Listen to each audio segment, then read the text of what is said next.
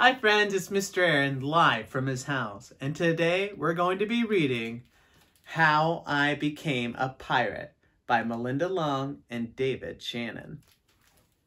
How I Became a Pirate.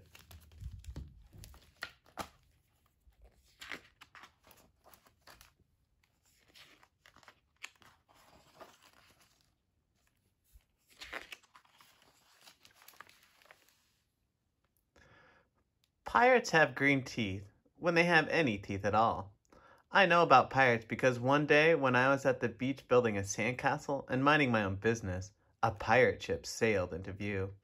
I knew what it was because its flag had a skull and crossbones on it, and because I could hear the pirates singing, "Hey ho, blow the man down." They were a little off key.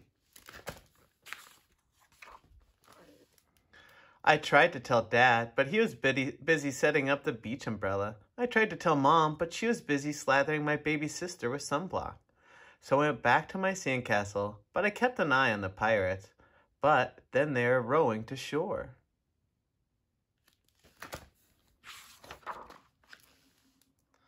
When they landed, the head pirate climbed out of the boat and yelled, "Ahoy thar, matey!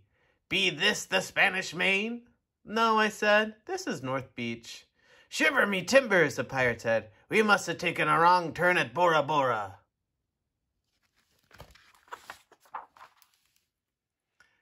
He walked around my sandcastle, he looked at the moat, then yelled back to his crew, "He's a digger, he is, and a good one to boot." "A good one to boot," the others agreed. "What be your name, matey?" the head pirate asked. "Jeremy Jacob, sir," I told him. "Well, Jeremy Jacob," he said, "you're looking at Braid Beer and his crew. We've been needing a digger like yourself. We've a chest of treasure to bury." "Aye, treasure," the others shouted. "You're coming with us," Braid Beer told me. I didn't think Mom and Dad would mind, as long as I got back in time for soccer practice the next day.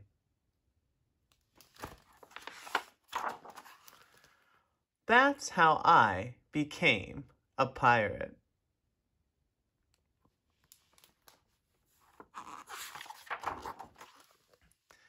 As soon as we were on board, Braidbeard showed me the chest of gold and jewels. "Got to find a safe place for this here treasure. It's high time we are off," he announced. "We're off," we all shouted, and then we set sail.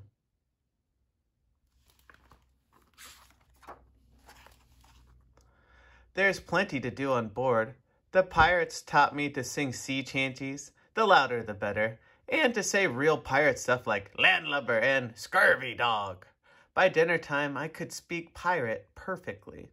I also learned pirate manners. Braidbeard pounded his fist on the table and yelled, "Down the hatch, me loudies!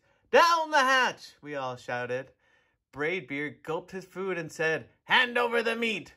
"The meat!" we all roared. Nobody told us to finish our spinach. There wasn't any. Or to chew up our carrots. They weren't allowed on board. We talked with our mouths full, and nobody said please or thank you.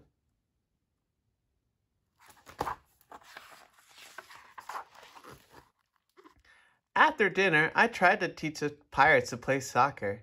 Braidbeard kicked the ball and yelled, "Arg, soccer! Arg, soccer!" the crew yelled. Then everybody dove for the ball at once, and it rolled right off the deck. "After it, me hearties," Braidbeard commanded. "After it?" we all whispered. We fought over who would get the ball, but it didn't matter anyways because a shark came along and swallowed it in one gulp. So much for soccer.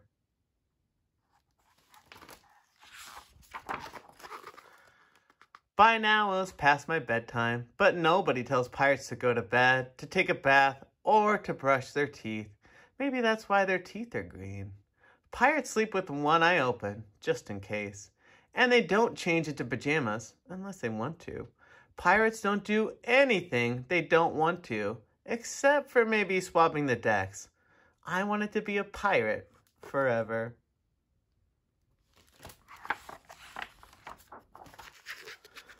But then I found out what else they don't do.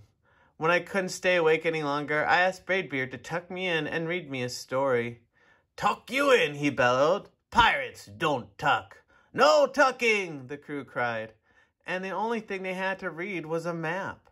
"Don't you have any books?" I asked. Braidbeard looked confused. "Books?" I didn't even bother to ask about a goodnight kiss.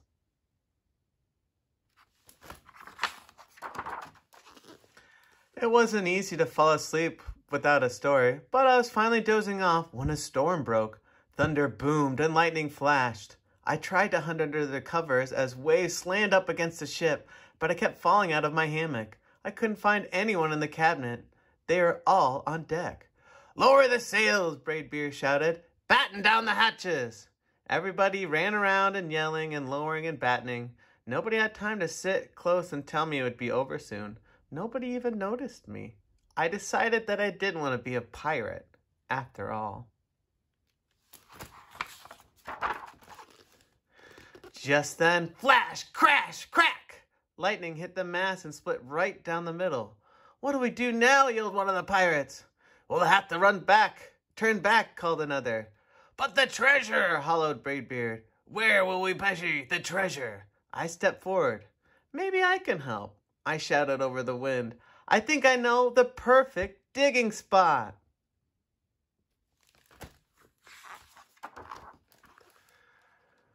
When the storm was over, we rowed back to shore and buried the chest. We drew a map so that we could find the treasure again, but I don't think I'll need it.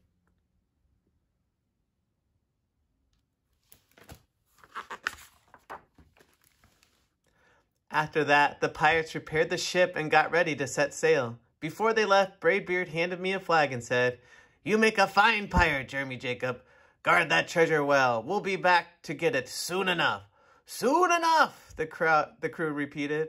"And if you ever need us," Braidbeard added, "just run the Jolly Roger up yonder pole." "Up yonder pole," the others shouted. And maybe I will, but not today.